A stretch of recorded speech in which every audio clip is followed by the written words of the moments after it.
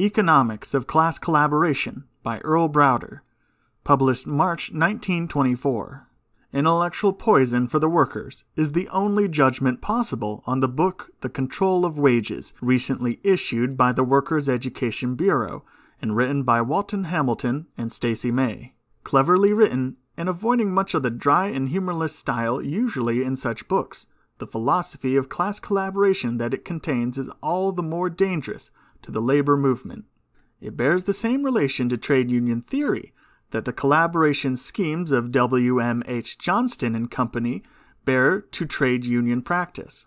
It amounts in substance to an elaborate scheme of justification in the language of economic science for the prostitution of labor unionism to the function of efficiency auxiliaries to capitalism. The hope is held out, as bait upon the class collaboration hook, that by these means the labor unions may raise the prevailing standard of wages.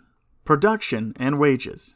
The fundamental thesis of Hamilton and May is contained in the following words, quote, "It'll be well to remember that there are only two ways in which the material welfare of the laborer can be increased.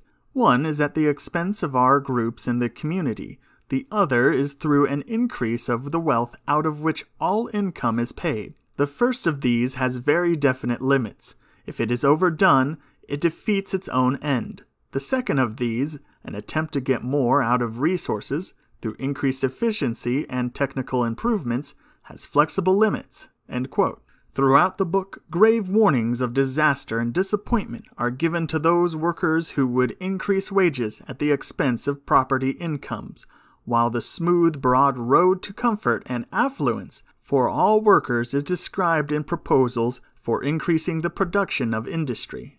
The class struggle is anathema. The key to wages is class collaboration.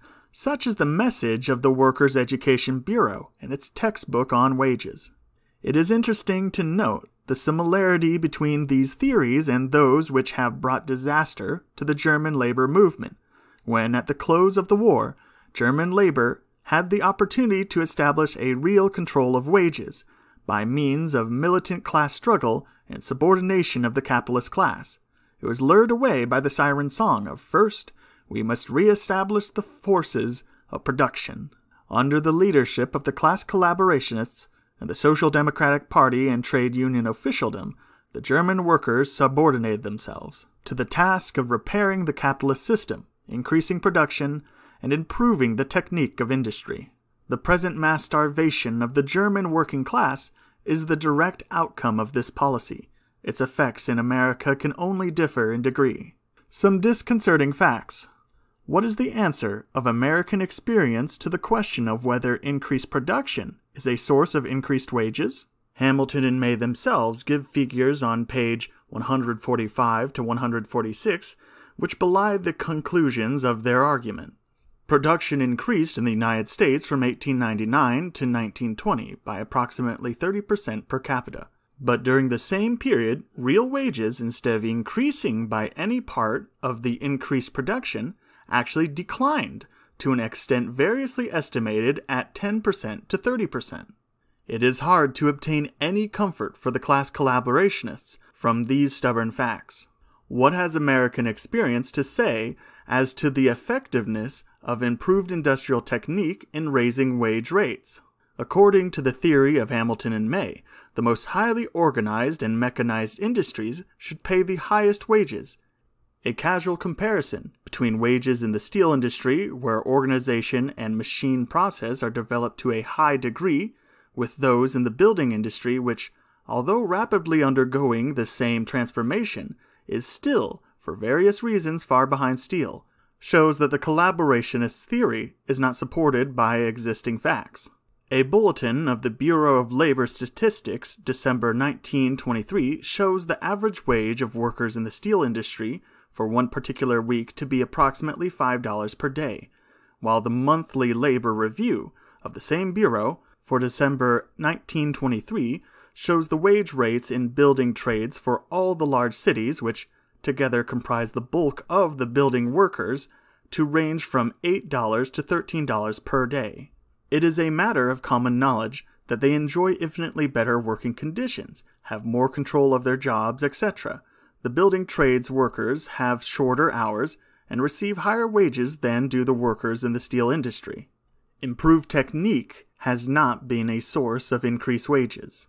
The above facts and arguments are convincing testimony that increased production and development of technique have no tendency to increase wages. It might be argued with more plausibility that the opposite of the collaborationist theory is true.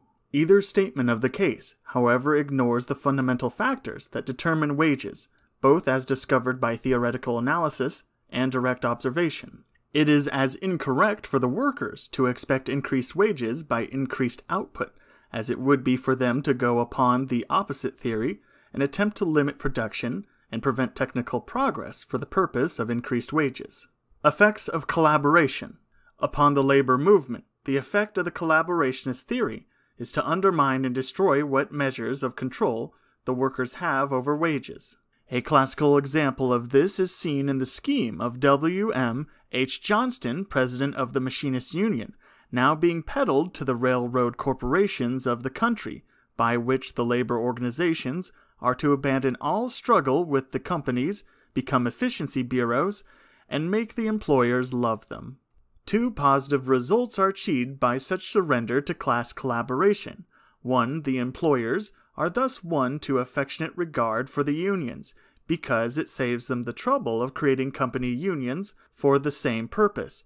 Two, the reactionary officials of the unions avoid unpleasant struggles, preserve their easy jobs and comfortable salaries, and become respectable citizens. But if these class collaboration theories, together with the vicious practices that naturally follow from them, serve the interest of the employing class and the union bureaucracy, their effect upon the working class is disastrous. Its fighting spirit, as well as its ability to put up an effective fight, are gradually and subtly undermined. The unions are transformed step by step into production departments, and the authority of capitalist administration begins to reach over from the workshop into the union hall. Labor as an independent power, fighting the encroachments of predatory capitalism and jealously protecting the interest of the workers, is eliminated from industry. Class collaboration is fatal to militant labor organization. Not only does this pernicious doctrine sap the strength of the trade unions, but at the same time it increases the fighting power of the employers. How ridiculous it is to tell the workers that their wages are to be increased through improvements in the technique of production, when all about them they see that it is precisely the most highly mechanized industries that have eliminated effective labor unionism and used the higher technique to intensify exploitation of the workers. The steel trust is a classical example, not to speak of the textile trust, the automobile combines, the rubber industry, and others. Every advance in the technique of industry is accompanied by concentration of capital, which is immediately translated into more militant and effective warfare upon the workers' organizations. The labor market, a pitiful attempt to make class collaboration policies appear to be sound in economic theory, was made by W.M. H. Johnston in his speech before a gathering of railroad executives in St. Louis last fall. His statement that, quote, "The idea underlying our service may be compared to the idea which underlies the engineering service extended to the railroads by large supply corporations, which have contracts with these railroads to furnish, let us say, arch brick, superheaters, stokers, or lubricating oil," end quote, is a clumsy attempt to hook his various scheme up with current notions of economics. It attempts to make class collaboration appear as good as selling tactics on the labor market, but the argument fails as miserably as do the others. Wages are determined by the same law which regulates the price of any other commodity, said Karl Marx in Wage, Labor, and Capital, Kerr edition, page 19. The principle is elaborately worked out in Capital, being a fundamental of the Marxian theory of value. The prices of a commodity is determined by its cost of production, which is the same thing as its determination by the duration of the labor required for its manufacture. In the case of the commodity, labor power, the price wage, is determined by the amount of labor required to produce and reproduce it. This is subject to variation from the barest subsistence or less to the comparative comfort of small sections of workers, according to the technical requirements of the labor process, the immediate supply and demand, the general level of technology, etc., but above all according to the organized social and industrial power of the workers to withhold their labor power from the market until they receive a certain standard of living. The only effective point of attack for the workers is their efforts to control wages is thus clearly seen to be their organized power used in struggle with the employers. To attempt to find in the examination of labor power as a commodity any justification for the Johnson scheme of increasing the productivity of labor power as a policy for the raising of wages is absurd. To propose the increase of the price of labor power by increasing its productivity, which in turn increases the available supply in relation to the demand of industry, while the control of the supply by its sellers is weakened. Such a proposition is a caricature of economic theory that scarcely requires refutation. When the collaborationists point out that wage rates are generally higher in those countries with a highly developed machine industry than in countries where primitive methods prevail, they think they have scored a smashing argument that labor can afford to lead in the popular drive for more production. No such conclusion is warranted by an examination of the matter. Higher wages in countries of machine production, as compared with countries of handicraft industry, have the same meaning so far as wages and their control go, as the figures for equipment repairs and maintenance. Both items are higher in the one country than in the other, and for the same reason.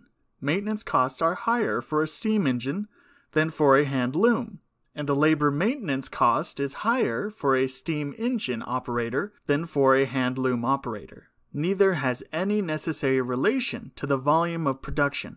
Both are incidental to the technical requirements of the particular industry, and both increase pro rata with the increase of production upon a given level of technical culture in the absence of compensating factors. Class struggle, the only way.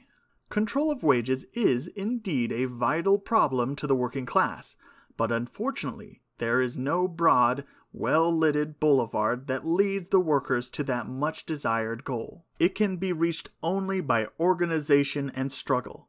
All the attempts of the apostles of class peace, class collaboration, and social reformism to lead the workers away from the inevitable fight are in result, if not in intention, gross betrayals of the interest of the working class. Control of wages is to be obtained only through control of the whole process of production, which in turn calls for the control of government. Every specific wage is to be increased only by organization and struggle in the shops. The general wage is to be controlled only through the widest political organization and struggle of the whole working class. Class struggle, and not class collaboration, leads to the emancipation of the toiling masses.